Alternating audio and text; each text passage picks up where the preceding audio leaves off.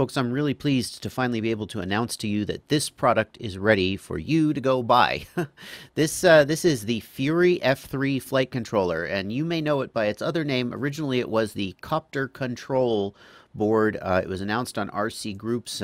You could probably call it a hobby project. A guy was literally hand soldering every single one of them. If you asked for one, he would hand solder it and send you one. And now it is a commercial product that you can buy from Two Dog RC, the Fury F3. And this is a heck of a board. Look at the features it's got. It's got the SPI gyro, so you can run at 8 kilohertz. It's got the MPU 6000, which is, I think it's the gold standard for quadcopter multi-rotor gyro chips. It's got an onboard SD card. and so those are some of the main features that I like to see in a flight controller. The onboard SD card, if you do black box logging, is just a lifesaver. No fussing with UARTs and baud rates and all that nonsense. It's just right there. And the closest board to this, I think, that's on the market right now is probably... Hello. Hi there. Hi there. I have to mute notifications on my cat. Hi there.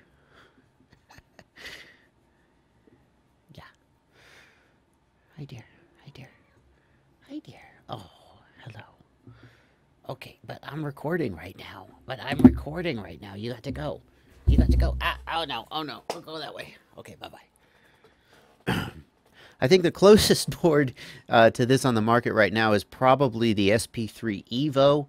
But the SP3 Evo has the 9250 gyro, which some people would say is less ideal than the MPU 6000. And I'm just a really big fan of the layout of this board. I love to see a board where the designer has clearly put a lot of thought in the layout. Let's just take a look. And actually, I'm putting this on my QAVR right now. Literally just a couple hours ago, I was working on it. And so I've got to sort of play with the board layout. And if you take a look here, we've got the edge launch pins, which you're probably not going to put pins on this, but you could put edge launch pins, similar to the KISS and the Luminaire Lux. So you've got the low profile build here. If you're direct soldering, as I usually do these days, these flat edge launch pads are so much better than through holes. I think I seldom put a wire through a through hole. Through holes are really intended, I think, for pins, header pins more so than wires, although obviously you can put a wire through them. The problem with putting a wire through a through hole is that if you have to desolder it and then getting the wire back through is kind of a pain in the butt. So I always just put some solder on the hole and lay the wire on top of the hole and solder it down as if it was one of these exact pads. But these pads are a little bit longer and a little bit bigger than a through hole, and so they're a little easier to solder to. So I think for direct soldering, this kind of pad is where you really want to be. Here we're looking at the underside of the board. And we've got the UART 3 TX RX 5-volt ground in the standard order. So if you were going to plug in a 4-pin header, you would be able to just plug it right in. Very smart. This is just the little touches that show you that the designer really was thinking. Look what we got here. We've got a 3-pin servo header if you're going to use UART 3 for S-Bus. Now, obviously, you could, if you're going to direct solder, you could just use these pads as well. It doesn't really matter. But if you want to put a 3-pin servo header on there and use an actual servo wire, you certainly can. And it's very thoughtful for them to put that there.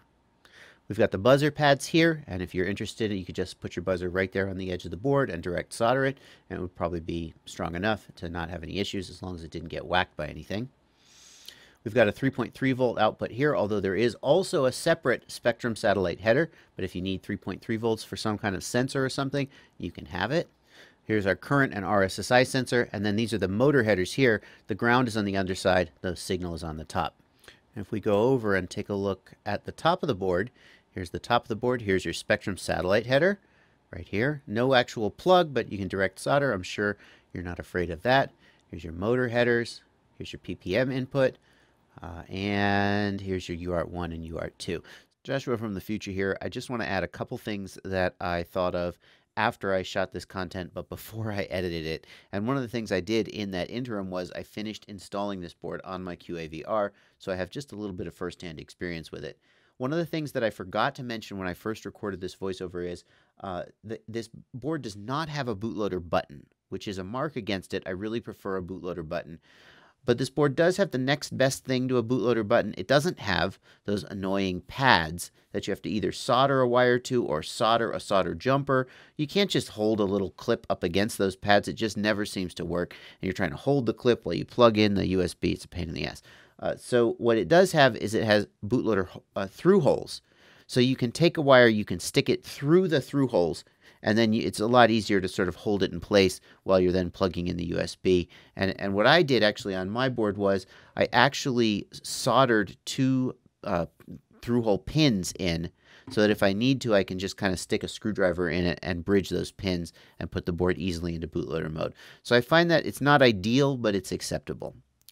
The other thing that I discovered about this board while I was installing it on my copter is it does not appear to power the receiver from USB. And this, on a board that made so many right decisions, this seems to be a really major oversight. That's such a convenient feature for when you're setting up your copter. You can check your arming switch that it works. You can check your channels, and at no point do you have to plug in a LiPo and risk all the things you risk when you plug a LiPo in on the bench. That is one of the best features that flight controllers have come up with in the last few months, is the ability to power the receiver over USB. And at least on my copter, it doesn't seem to be working.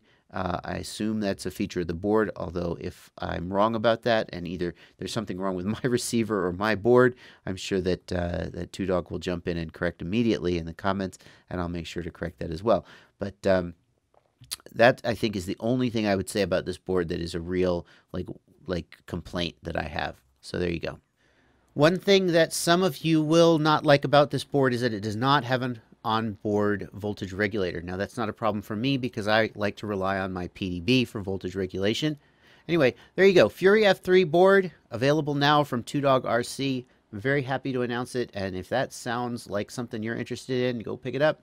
Happy flying.